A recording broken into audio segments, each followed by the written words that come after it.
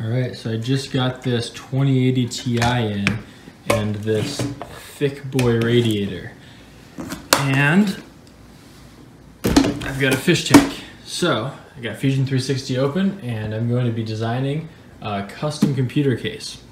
Let's get started. When designing a case, the first thing I do is go to grab CAD and I grab a motherboard of the same size, so an ITX motherboard, similar graphics card, stuff like that. What you can do is you can put the components in first and kind of get them as close together and as compact as you feel is a good trade-off between airflow and size, and then you can design them out. All right, time to remove the top and bottom borders of the fish tank.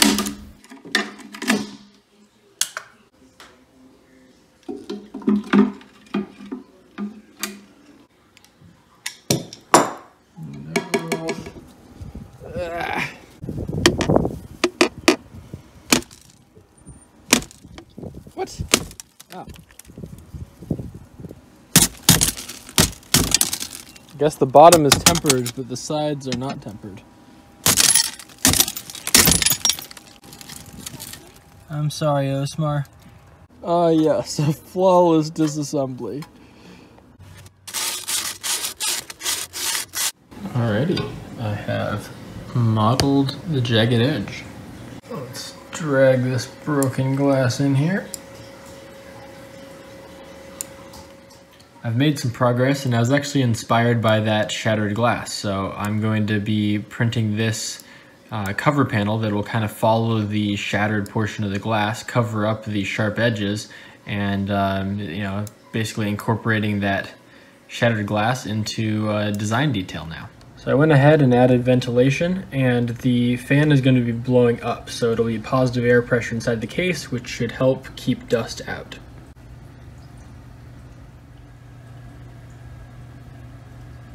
So I've started the print. I'm printing this on a Prusa, which has 250 by 230 print bed size.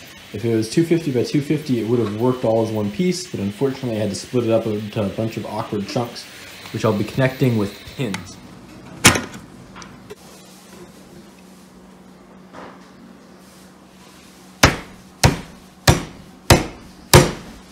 Alright, so I have a clearance issue where these caps are bigger than I expected. But my brother on his robot ended up heating up the plastic and then just smashing this servo horn into the 3D print after it was nice and warmed up. So I'm going to do the same thing. I'm going to heat up this wall, and this is only 10% infill, so it should be able to just collapse, and I should be able to smush the radiator and the knob into the plastic.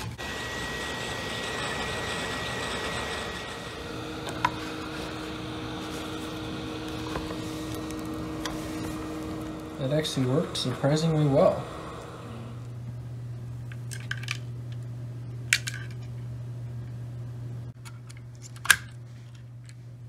Some of my mounting holes were a little too big, so I just filled them with epoxy and then drilled them out again. And my graphics card doesn't really fit fully, but that's nothing a little heat can't fix.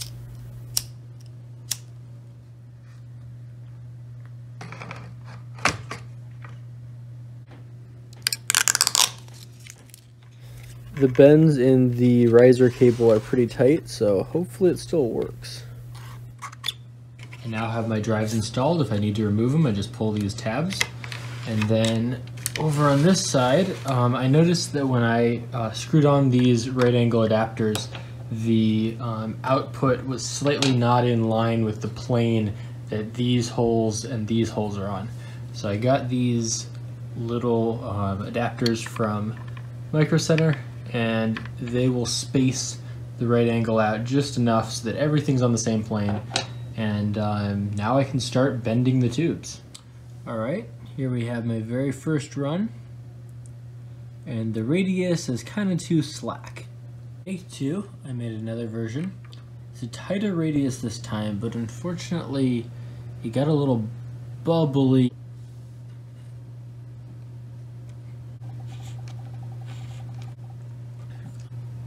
You can see that the radius isn't perfectly circular. Maybe I'll replace it later.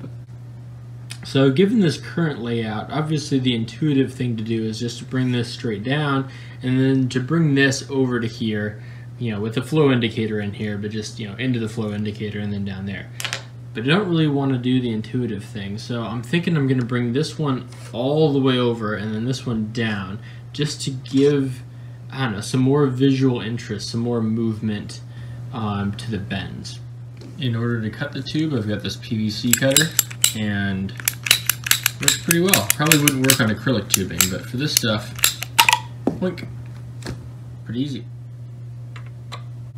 So it took 4 tries, but I haven't screwed it in yet, but I finally got the offset right so that this lines up perfectly with where it needs to mount on the block. And because I'm slowly getting better and not satisfied with what I just did a second ago, I did replace this bend. No. Take 2. It's just slightly too short, so this is at an angle. This flow meter should be like that. So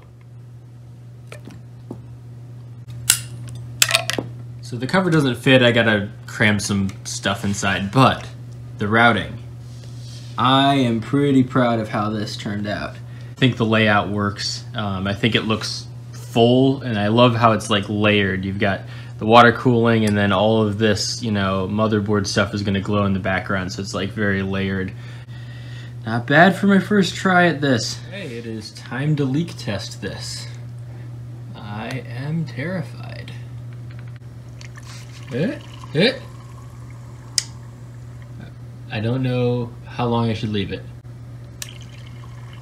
It's definitely doing something,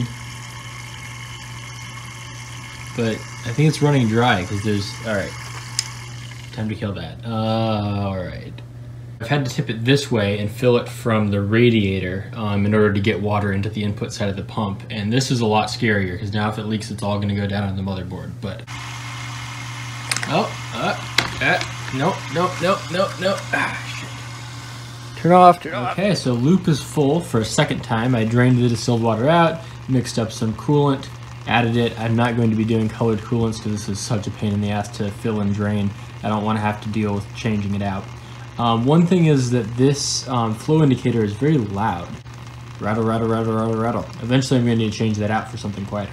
Still working on sanding some of the faces on this top panel so that it fits a bit better, but it is starting to kind of look like a computer. Well, I was not able to get the seams perfect. Sometimes really large 3D printed parts just don't come together like you want, but I have the glass installed, and so I can finally see what this thing looks like.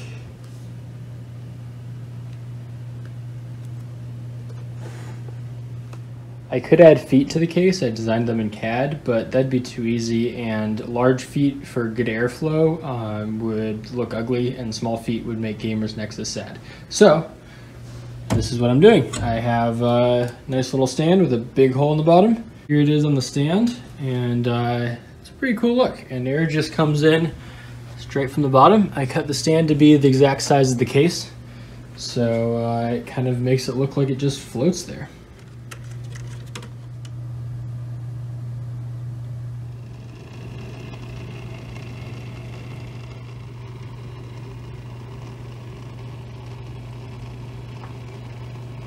Real quick before we jump into the thermals, if you enjoyed this content, check out some of my other stuff. I've got robots, more robots. I've got another PC build, which I can link here. You can subscribe here. You can check out Instagram for behind the scenes here. Sorry, this was all filmed on a cell phone. I destroyed my real camera trying to dive. So, on to the thermals. I have FuryMark running, and then simultaneously I've been spamming the run button over and over on Cinebench. For the GPU, it looks like we're maxing out around 55 degrees. It's been 55 for like 10 minutes now. And then for the CPU, we maxed out at 63 degrees. I don't know if those numbers are good. Let me know in the comments.